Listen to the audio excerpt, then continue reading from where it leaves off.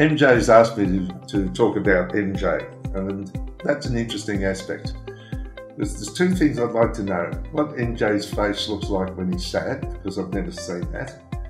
Because I have never met such a naturally gifted, happy sort of person who enjoys the positive side of business. It shows in his face, it shows when he's talking about the business, it shows in the level of enthusiasm. There's a brightness there. There's a brightness the whole time. And you can't help but, when I shake his hand, I just can't help feeling a bit lighter myself and a bit more enjoyed. I wouldn't have believed actually that he has the size of the job that he has when you look and meet the guy. He really does not show stress, he does not show pressure, and he just is someone that I look forward to every contact I have with him and catching up.